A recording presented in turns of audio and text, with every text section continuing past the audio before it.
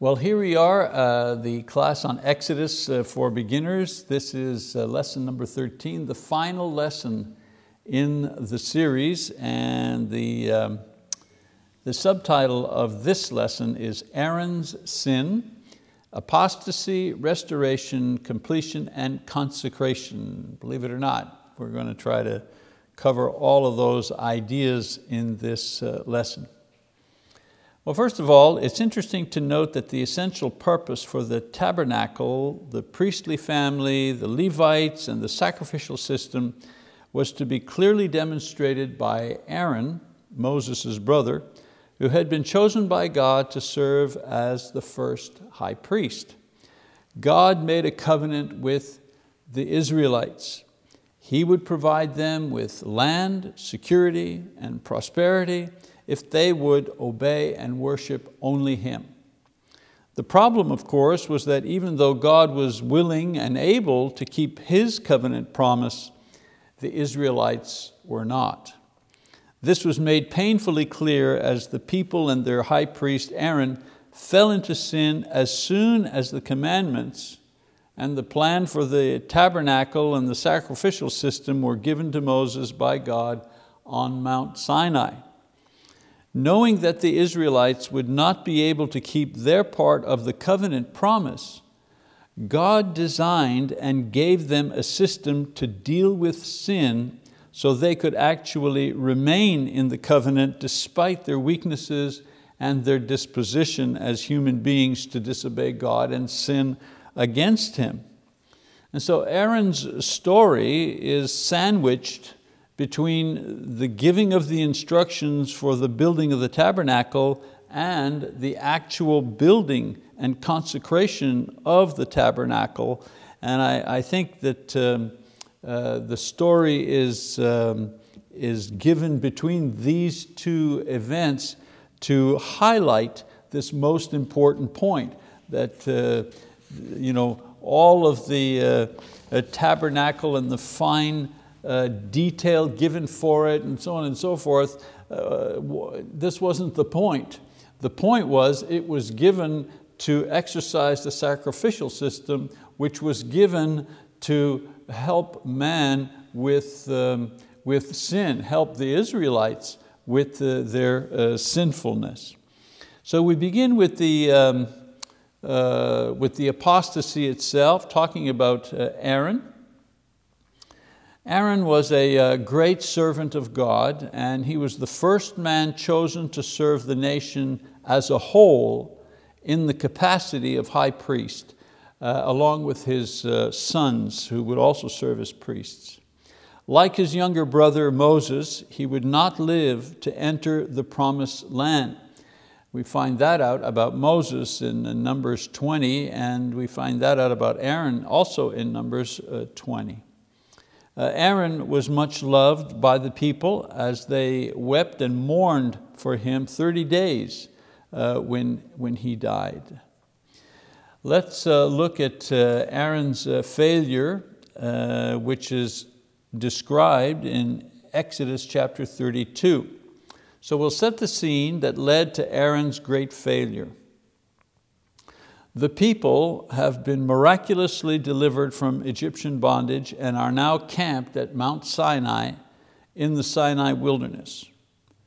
God has miraculously led them with a pillar of fire and a cloud of smoke. He's miraculously fed them water from a rock, the quail that appears, the manna which is there each morning.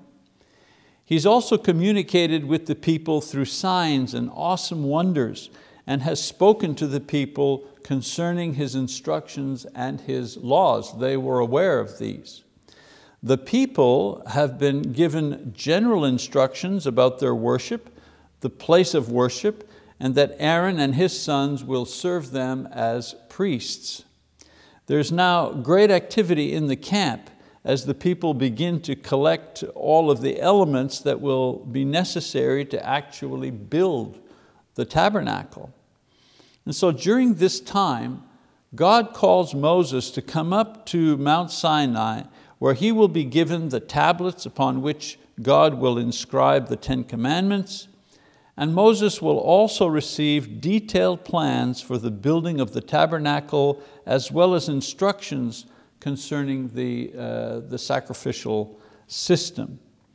Moses has now been gone for 40 days and 40 nights, a period of time that the people find too long. It's during this critical absence that Aaron fails in his leadership and priestly role. Note carefully what happens. Let's first read 32, beginning in verse 1. It says, "Now when the people saw that Moses delayed to come down from the mountain, the people assembled about Aaron and said to him, 'Come, make us a god who will go before us. As for this Moses, the man who brought us up from the land of Egypt, we do not know what has become of him.' Aaron said to them, 'Tear off the gold rings which are in the ears of your wives, your sons, and your daughters, and bring them to me.' Then all the people tore off the gold rings which were in their ears and brought them to Aaron. He took this from their hand and fashioned it with a graving tool and made it into a molten calf. And they said, 'This is your God, O Israel, who brought you up from the land of Egypt.' Now when Aaron saw this, he built an altar before it, and Aaron made a proclamation and said, 'Tomorrow shall be a feast to the Lord.'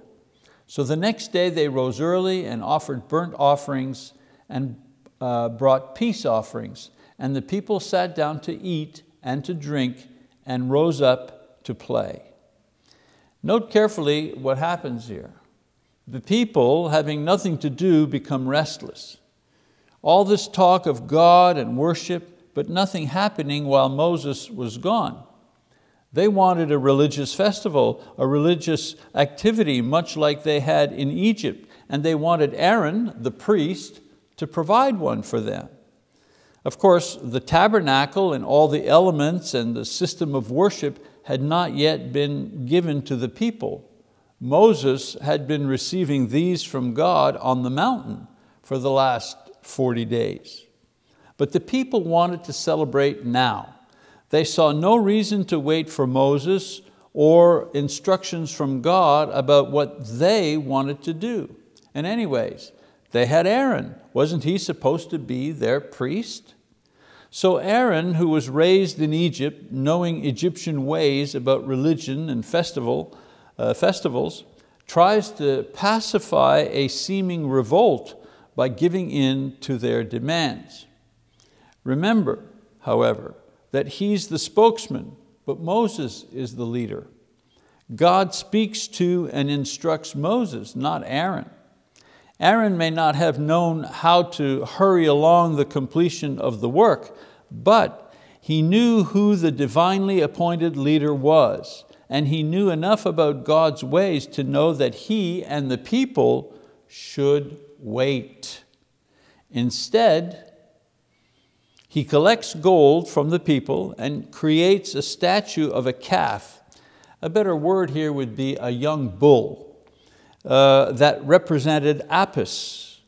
Apis was a familiar image representing fertility, prosperity, and strength, meaning Apis was a familiar entity to the Egyptians, representing these things in their society. Note in verse 4 that the people say, "This is your God, O Israel, who brought you out of the land of Egypt." The people were acknowledging that it was God who saved them, but in their ignorance and their spiritual immaturity, they broke the second commandment and they assigned the Lord's identity to one of their Egyptian deities, Apis, and its image of a young ox. In the next verse, Aaron, carried along by the enthusiasm of the movement, built an altar upon which he, as a priest, would have offered sacrifices. And he declared the next day to be the festival that they had asked for. I mean, he was just doing his job, but as I say, in doing his job, he broke the second commandment, which is printed on the slide here. It says, "You shall not make for yourself an idol or any likeness of what is in the heaven above, or on the earth beneath, or in the water under the earth." And what had Aaron done? Well, he had made a likeness of a young bull to represent God, who had done all of the miracles among them. Now, as far as pagan gods were concerned, this was a creative masterpiece, in no way meant to offend God. It was man's idea of what God wanted. The intention was to quiet the people and give them a legitimate and satisfying worship experience. How many times have we heard that? We just want to have a more satisfying worship experience. Well, this is what Aaron was doing. Of course, things go wrong quickly. The people revert back to their pagan ways learned in Egypt, where they often mixed immoral sexual activities along with their religious practices. The situation degenerates as the people go from idolatry to excesses in indecent conduct and eventually to rebellion. Well, thankfully, Moses at this point intervenes. And so we read in chapter 32, beginning in verse 7. "Then the Lord spoke to Moses, 'Go down at once, for your people whom you brought up from the land of Egypt have corrupted themselves. They have quickly turned aside from the way which I commanded them. They have made for themselves a molten calf, and they have worshipped it and have sacrificed to it and said, This is your God, O Israel, who brought you up from the land of Egypt.' The Lord said to Moses, 'I have seen this people, and behold, they are an obstinate people. Now then, let me alone, that my anger may burn against them, and that I may destroy them, and I will make of you a great nation.'" The scene switches back to the mountain where God informs Moses that the people have reverted back to their idolatrous ways learned in Egypt, and condemns them as being obstinate. Some Bibles have the word stiff-necked, like animals who refuse to wear a yoke or a bridle, or humans who refuse to yield or to obey God. As a result, God threatens to destroy all of them and to start His plan all over again, this time with Moses taking the role of Abraham. After all, time is of no concern to God. He's never in a hurry. So in Exodus 32, 11 to 18, we see Moses interceding with God on behalf of the people, arguing that to do so would cause the pagan nations to doubt God's ability to fulfill His promise to the patriarchs. And so we read that God relented, meaning He changed His course of action in response to Moses' prayer. You know, God can and has and will change His course of action based on prayer. I mean, that's why we pray, isn't it? We have examples of this in the Bible. Hezekiah, for example, is told that he has a disease. He doesn't have long to live. He's about to die. And after being told that he was going to die, he begins to pray fervently.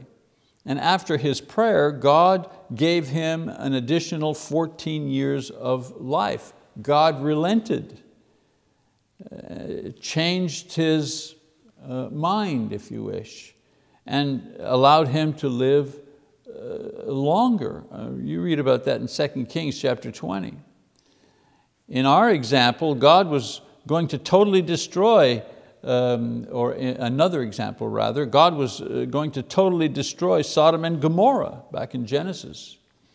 But He relented and He saved Lot's family after Abraham appealed to Him in prayer, Genesis 16.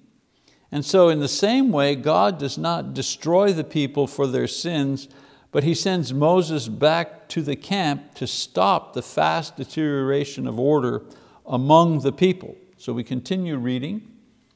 "It came about as soon as Moses came near the camp that he saw the calf and the dancing, and Moses' anger burned, and he threw the tablets from his hands and shattered them at the foot of the mountain.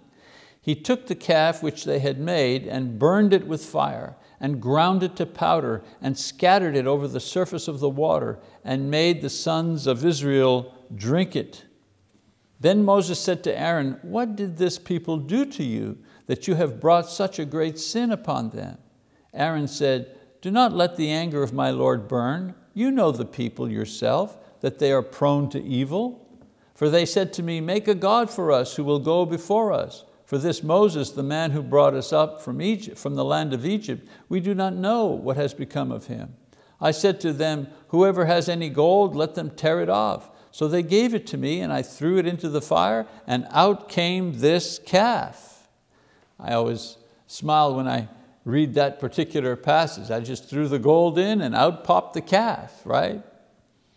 So Moses returns and he shatters the tablets with the 10 Commandments in his anger, destroys the idol, and he confronts his brother. Note how Aaron, this great man, given great honor and responsibility, note how he responds to his great failure. To begin with, he doesn't even have the courage to own up to his own sin. His excuses are weak and they multiply his sins. For example, he says, "They forced me to do this." You know how they are. That's just manipulation. He's being manipulative in suggesting that Moses would have probably done the same thing. You know how they are. You would have done the same thing. You probably couldn't have resisted either. Next excuse, he says, "It's not my fault. I just threw the gold in the fire and out popped the statue." Of course, that was just a bald-faced lie. Verse 4 says that Aaron took a graving tool and fashioned it into a molten calf. And then the third excuse is a pretty common one. "You were gone and I had to do something." He's shifting the blame now. It was really Moses' fault. In other words, if you would have stayed, none of this would have happened. So because of his weakness and failure in sins, we read further on about the consequences of this episode in Aaron's life. For example, the people committed a great sin in violating the covenant they so enthusiastically agreed to barely a month before this incident. And true to the covenant's terms, they were punished for it. 3,000 men lost their lives that day, as a countermeasure was begun by Moses to stop the spread of the religious rebellion which grew out of the disorder brought about by the pagan worship practice in the camp. Moses called on faithful men to step up, and the tribe of Levi stepped forward to answer the call. And they put down the rebellion and were rewarded by God in that future priests and servants of the tabernacle and later the temple would exclusively come from the tribe of Levi. Therefore, we have Levi, the Levites, the Levitical priesthood. That's how the Levites came to become the chosen ones who would serve in the tabernacle or in the temple. Now, in addition to these consequences, Aaron's own reputation and standing before God, before Moses, and of course before the people was severely compromised. I mean, he was the one chosen to be a minister unto God on behalf of the people. But he had disgraced himself with this terrible and very public failure. Of course, we know that Aaron's story does not end here. We're going to pick it up again a little further on, but first, we need to switch the scene back to Moses as he struggles to reorganize the people in order to carry out the plans given to him by God on Mount Sinai. And so in chapter 32, we read about the restoration that's made. Once order has been restored, Moses returns to God and confesses the sin of the people and accepts the fact that if God were to condemn them, he should include Moses as well. The reason being, Moses was accepting his responsibility of blame as the people's leader. You know, the buck stops here. He was the leader of the people. And in the end, if there was trouble and rebellion, so on and so forth, he was the one that was ultimately responsible. We read that God reassures Moses that he knows who is guilty of sin, and his punishment of removing them from his book of life will take place eventually. So far, he has punished them in 3 ways for their sins. First, Moses made the people drink the water corrupted with the ashes of the burned idol, this as a symbol of their combined guilt. Next, the Levites, as I had mentioned previously, had killed 3,000 of the people's leaders who had fomented the start of a rebellion among the people. And thirdly, God sent an unspecified plague on the people of which we have no details, but we know that it took a toll on the population. As we go on in Exodus chapters 33 to 35, their journey continues. Once God has punished the people, he instructs Moses to resume the journey to the land he has originally promised them. However, he threatens not to go with them because they are so stubborn he might destroy them on the way. And upon hearing this, the people finally show remorse. And so we see in Exodus 33, 7 to 23, Moses interceding for the people. Previously, Moses would speak with God in a special tent outside the camp. God's presence in the tent was signaled by a pillar or a cloud. This was before the tabernacle was built. Moses meets with the Lord to ask him once again to relent and accompany the people on their journey, realizing that without him to go forward would be futile, and arguing that without his presence among them, they would be like every other nation. They would lose their distinctiveness. Once again, God relents and agrees to remain among them, at which point Moses asks for and receives a special viewing of God. As he passes by him, Moses sees the back, God's back if you wish, but not his face. In explaining this passage, one commentator wrote, "In vivid pictorial language, the passage says that man may see only where God has passed by, and so know him by his past doings and acts." I thought that was a very succinct way to describe what takes place here. And so Moses receives renewed instructions in chapter 34. At this point, God gives Moses a new set of tablets with the commandments, and he renews his intention to remain with his people, but to perform mighty works among them as well. He also renews the covenant with them, and he adds other conditions and warnings about mixing pagan nations or mixing with pagan nations, which would lead to idolatry. In other words, he forbids them to intermarry and to intermix with the nations around them for fear that they would once again go into idolatry. And then he finishes by giving Moses instructions concerning various feasts, the Sabbath, and also the offering of sacrifices. Moses then returns to the people to relay these instructions, and the text says that as a result of his time with God, Moses' face was shining, so much so that he would cover it when he spoke to the people. And so finally we arrive at chapter 35, where Moses describes the work of the building of the actual tabernacle. I mean, we've had a lot of information where God is giving him the plans of the tabernacle and describing the elements and the objects that would go in the tabernacle. Well, now all of that information is repeated, but this time is repeated in the context that the tabernacle is actually being put together. And so in the last chapters, 35 to 40, Moses provides the details concerning the actual building of the tabernacle. It is a repeat, as I say, of the instructions already given, except now these plans are being used to construct and assemble the tabernacle for the purpose it was created, and that was to worship God and deal with the sins of the people. Ironically, the very first person to have his sins cleansed will be Aaron, the high priest.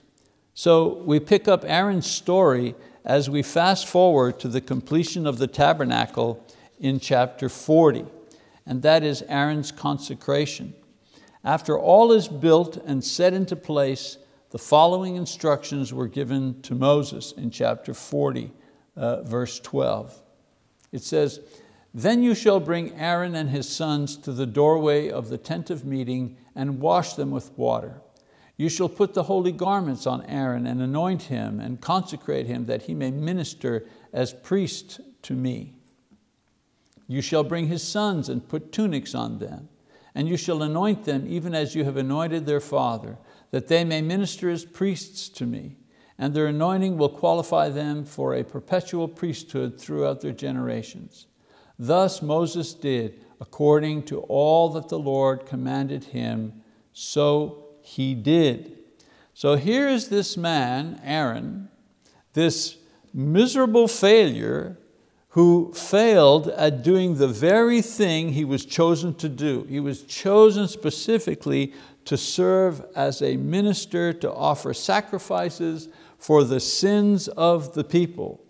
He is the one who led them into sin and nearly caused their destruction. Well, this same man will eventually offer a sacrifice for his own sins and then begin his task of offering sacrifices to God on behalf of the people. After Aaron is prepared to serve, Moses summarizes the assembling of the tabernacle complex and finishes the book of Exodus by describing how God communicated with the people. And we read again in chapter 40, "Then the cloud covered the tent of meeting, and the glory of the Lord filled the tabernacle. Moses was not able to enter the tent of meeting because the cloud had settled on it, and the glory of the Lord filled the tabernacle." Throughout all their journeys, whenever the cloud was taken up over the tabernacle, the sons of Israel would set out. But if the cloud was not taken up, then they did not set out until the day when it was taken up. For throughout all their journeys, the cloud of the Lord was on the tabernacle by day, and there was fire in it by night, in the sight of all the house of Israel. So this completes our study of the book of Exodus. But before we finish, I'd like, as we've done in a couple of these lessons, I'd like to draw a couple of lessons, this time from Aaron's experience of failure, and then the series will be yours. First of all, even great people fall. Even great people fall. Aaron was chosen by God. He was given power and position, but this did not guarantee a life without failure. God can use us to serve Him not because we're great, but because He is great. That's a good lesson to learn for the A-types, the overachievers, those who have succeeded in many areas. They need to understand that they too can fail, and fail very badly. When they do, they need to realize that God can still use them even after they failed, because His love is greater than any of our past successes or any of our failures. Another lesson we learn from Aaron: failures are never forgotten, but they are forgiven. Poor Aaron, his failure is forever recorded in the Bible for all to see. But Aaron would go on with his life and ministry because God forgave him his stumble. Some people think that so long as they can remember their own or somebody else's mistakes, there's no real forgiveness.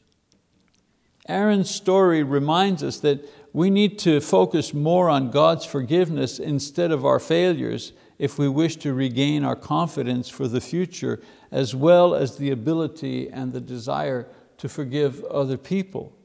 You see, people who don't forgive themselves have a hard time forgiving others, even if they want to.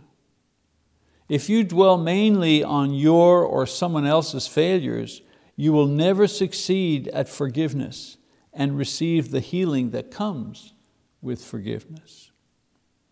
A third lesson: failure lays the groundwork for improvement. Aaron learned a hard lesson from the episode with the golden calf. It was a lesson that prepared him for the rigorous ministry of the priesthood. His failure improved his capacity for understanding and compassion. Despite the splendor of the tabernacle and the divine mysteries of the sacrificial system, aside from the beauty and the commanding presence of the high priest's garments, Aaron never lost sight of the fact that, like the people he represented, he too was only a frail human being in need of God's mercy. This lesson had been indelibly stamped on his heart through failure, and he was a more effective minister and compassionate man because of it. And so, from start to finish, the Bible tells and retells the story of man's continued failure at keeping God's commands. It also recounts God's continued effort at forgiving and restoring a failed humanity.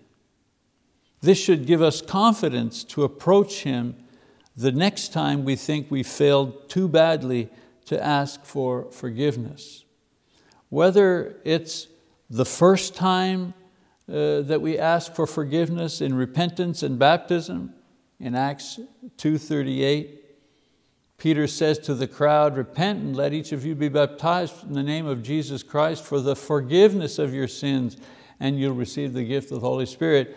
This is the first time they're coming forward and asking God for forgiveness in Christ's name.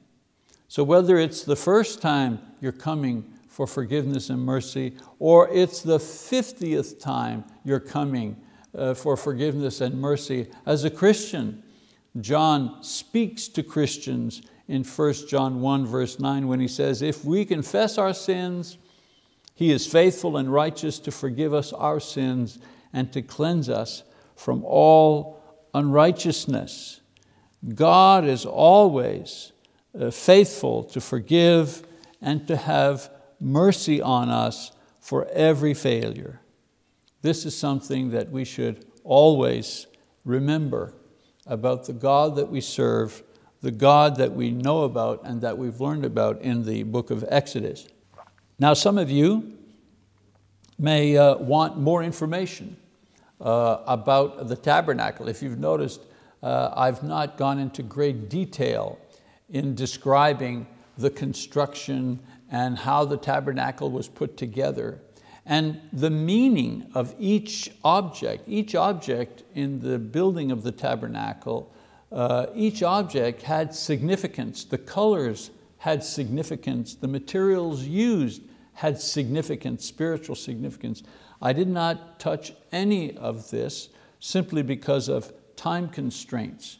We only had 13 lessons to get through the 40 chapters. Thankfully, we have some bonus material, and you can access that bonus material at the link that is provided at the bottom of your screen there.